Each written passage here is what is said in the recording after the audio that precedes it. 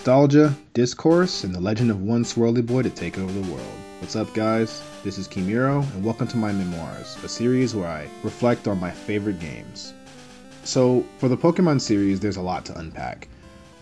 With Generation 1 in particular, because I don't want these videos to take an hour and a half, I'm going to remark on their formula, the things they attempted to do in my interpretation of how they worked, and a reflection of their Pokemon, or at least quite a few of them. I'm not going to go list by list, although it might seem like that. There is a clear method to this that I will get to.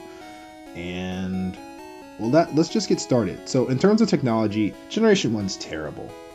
It's buggy, right? It's got missing no and glitches all over the place. The balance releases they did for international cartridges and even yellow version are pretty paltry. The theme of powerful types was good in theory, but they really didn't care about their numbers. It was pretty bad in execution. The PvP battle system was added last minute because people actually started taking it competitively. And there's a crit bug. Actually, there's a lot of bugs in the battle system, but the crit one in particular makes it especially unbalanced.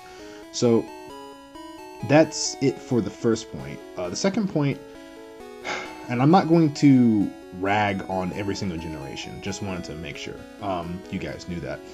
The starter choice in Generation 1 isn't unbalanced in my opinion. Blastoise seems to have the most when it comes to coverage, which is kind of symbolic seeing as water covers the most of the world. And it contests Charizard's offense, but thanks to the critical hit bug, Venusaur's got, a slice of this pie as well. He's got access to the most consistently powerful grass moves that completely ignore stat changes, as important as they are. They're not, by the way. Razor Leaf and Leech Seed to Venusaur. So there's this weird power triangle outside of like the type triangle, and that strategy with Venusaur, which is probably unintended but still exists, might be a euphemism for harder to use.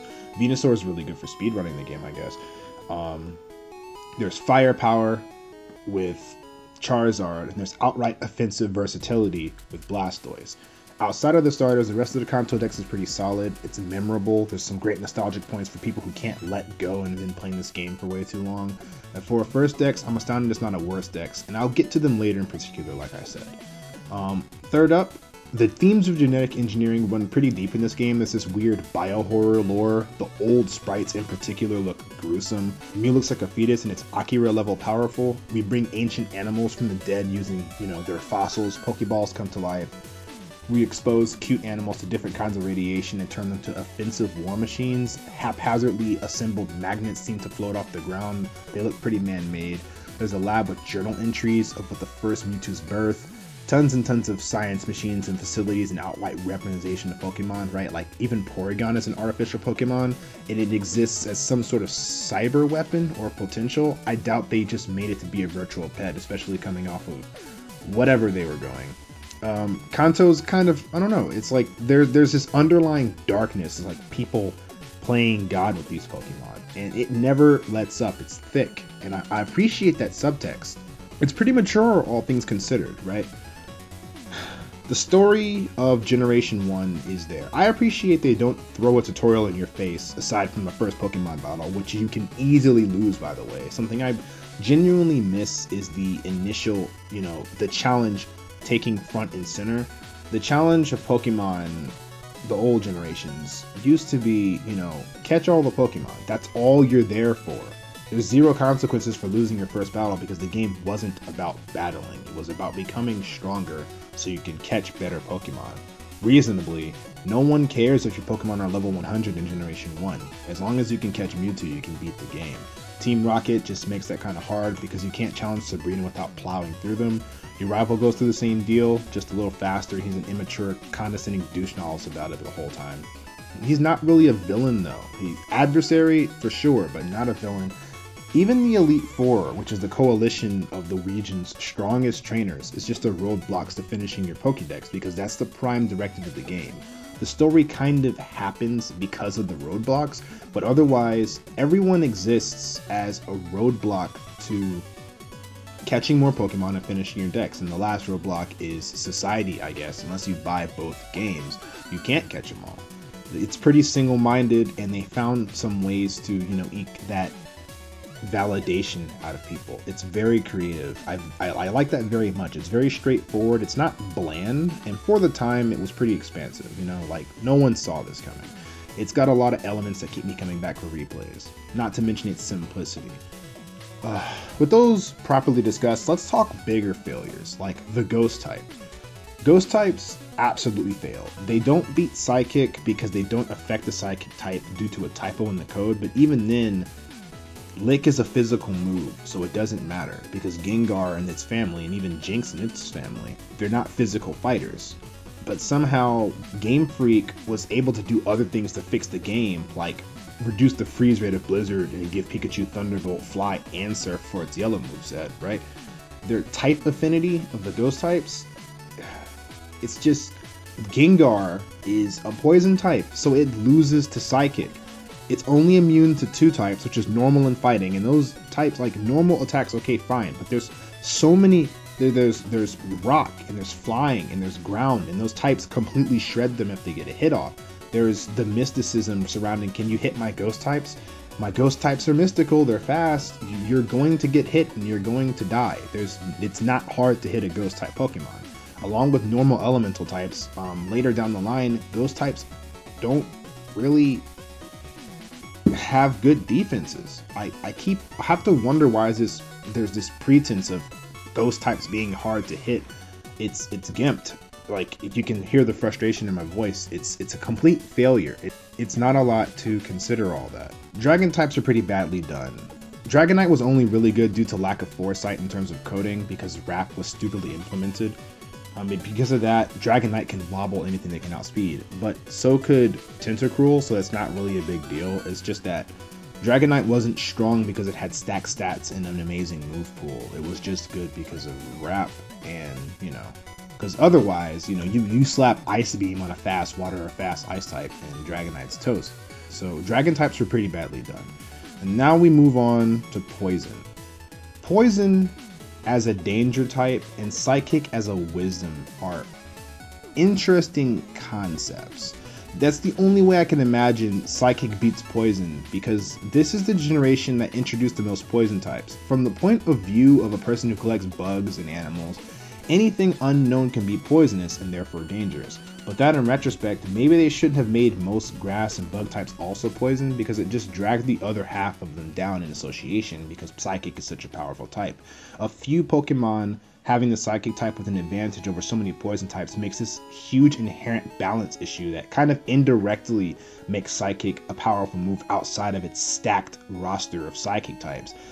People who had a Psychic type in their party could plow through the game, especially the mid game. NPCs who often use local mons or weird Pokemon most likely had a Pokemon that was weak against Psychic or shit special defense. Psychic beats out Grass, Bug, and the aforementioned Ghost because of that, and it already beats Fighting. So alongside all the other poison types, having the wisdom to deal with that poison would negate its defense. That's cool. The concept of wisdom beating the potential danger, right? Wisdom circumvents harm. If you know something, you won't do it if it hurts you. What isn't cool is the stat spreads of those Psychics, again, being fucking amazing. And a lot of the poison types being aligned with evil or bad people in the game. They have poison types. I'm a poison user, so this is a personal bias of mine. I don't appreciate it. Moving on, pointless Pokemon like Tangela, Farfetch'd, and Seaking, which I was going to neglect to mention. They don't all suck by design, but they definitely suck by practicality. They're weak, they don't play a good or proper role, they don't learn very unique moves, and, you know, being a mid-game Pokemon, if they were even accessible during whatever amorphous mid-game Generation 1 has, a middle-of-the-pack Pokemon is just not good. The movesets also, they're pretty god-awful. Highlight being, just for example, like Magneton learns Screech at level 54, when you were expecting it to learn Thunder or something. It's kind of bad. Like, Jolteon can get double kick naturally and Pin Missile, but Scyther and Electrode can't learn many TMs to carry them. Razor Wind has existed forever, and it's always been a useless move, honestly. I don't know why so many Pokemon can learn that one. It highlights that not every Pokemon was built for coverage situations. Like I said, Scyther and Electrode pretty much suck in that regard. And the inconsistency from species to species shows a bit of favoritism. I just think it's a little unfair. Pokédex entries should have avoided real world parallels and things like that. Referencing the real world in game in retrospect is pretty bad. They should have kept the world fictional, and because of that, the Pokédex really just seems like the fantastical entries of a young imaginative child at best, or just outright lies at worst. And lastly, for something that I consider almost purely negative, is using bugs as an evolution teaching mechanic. Because it's kind of confusing, it happens too fast, and bug types are very, very, very weak as a result of it. Even in Generation 1, where there's Scyther and Pinsir, they're god-awful, they're terrible. It should have never become a tradition, because now we have the bug type as the weakest Pokemon type, and there's so many low stat-based total bugs, and also Bug and Poison beat each other, so there's this weird confusion happening with the typings, and it kind of makes sense, because a lot of bugs can be poisonous. If bugs eat other bugs and use poison to kill other bugs, it would make sense that bugs and poison went together, and that bug would be weak against poison, and bugs that were stronger than other bugs were immune to the poison of weaker bugs, so poison also eats bug. Oh god, that sounds confusing. Maybe it just sounds like they flubbed it. Let's just go with that. And lastly, the formula of every Pokemon generation, or at least how it is going to end up. So this section for the Memoirs reflections part, we're going to go through each Pokemon set. That is the types of Pokemon that exist in that. So there's starters, there's your local cannon fodder, your electric rodent, your native bird, any fossils, any resident cats or dogs, a plain fish, evolutions, a legendary trio, a trio leader, cover legendaries, pseudo legendary, super legendary, mystic, and any hallmark designs I can think of. Not every generation has every single one of them, but most generations have most, is what I should say. So let's start with the starters. Like I said earlier, the starters are great. The Kanto starters are nostalgic, they're amazing by design, they're featured everywhere, everyone knows what they are. Starters, just super duper good. The local cannon fodder, the rats. Rattata and Raticate are just rats, and Raticate is an especially fat rat, but they are just rats. There's nothing to say about them. I guess there is something to say about them. They did get Super Fang, but no one cares, because no one cares about Super Fang. The electric rodent, Pikachu's face is probably more famous than Hello Kitty. Don't quote me on that, but Pikachu is probably the greatest electric rodent, like in terms of popularity, even though my favorite is something else. The native bird, or birds I guess, Pidgey and Pidgeot's family, and the Fearow and Spearow family. They're birds. Pidgeot is very beautiful. Fearow's very rough looking. I can see where they were going for a dichotomy there, but it's not very spectacular. And also they're both god awful right now. The fossils. Twitch plays Pokemon notwithstanding, the fossils are really good. The Dome fossil's Mystic, Kabutops looks amazing. The Helix fossil looks really cute. Omanite's really cool. Omastar is very scary, but you know, I think they were pretty well done for first fossils, especially with the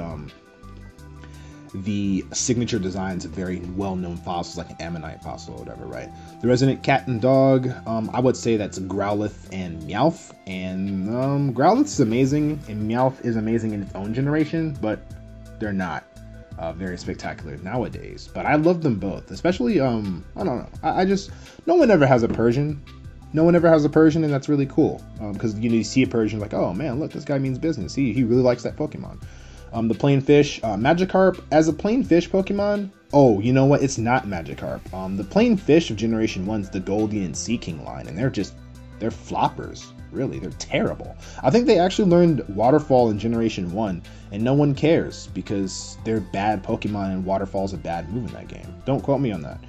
The evolutions, Eevee's amazing. Its first 3 evolutions are amazing. There's nothing much to say about that.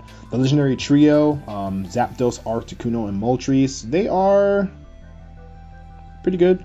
And pretty good is like middling, average kind of, you know, like they're not bad. There's no trio leader. There's no cover legendaries, which is, I mean, whatever. The pseudo legendary with Dragonite. The thing is, Dragonite was designed separate from Dratini and Dragonair. Dratini and Dragonair were designed by the same person, obviously, and Dragonite was designed by, I think, Kintsugi Mori. Don't quote me on that. But Dragonite could have been better, is what I should say. Dragonite could have been better. It's kind of big and dumb and silly, and that's how it's going to go down in history until they give it a Mega Evolution.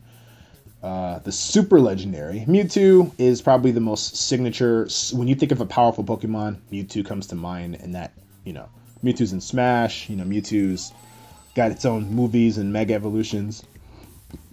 Mewtwo's amazing. The Mystic Pokemon or whatever is Mew. Mew's cute. Mew's nice. Mew learns everything, so it's got a reason to be very unique. It's got 100 in every base stat, which means it's very strong. Very strong Mystic kind of Pokemon, right? And then the Hallmark designs. This is a very ambiguous phrase. I'm going to use it for my own personal bias, but Scyther is amazing. Tauros is amazing. Farfetch, I know I mentioned it earlier. I wish they had done more with Farfetch. It has so much potential, right? Kangaskhan's really, really good. Yeah, I like Kangaskhan. Nidoking and Nidoqueen were really good for the first gendered Pokemon, even though I wish they would just fuse the lines. It would cost them a Pokedex number, but it's not that important anymore. They're breaking traditions. They might as well break that one. I'm probably missing some, but this video is probably going on too long. So, all in all, I really like Generation 1. There's no past tense with that. Generation 1, despite its flaws, has so much good about it and what it's done for the world at large that I think Generation 1 is worth everyone's time, even now. And I don't think that should ever change. So, until I don't break this promise, right? But I don't know what's coming next. I don't want to do Generation 2 because I have a lot of games that I've loved for a very long time. But until then, like I said, like, subscribe, and I'll see you guys next time. Peace.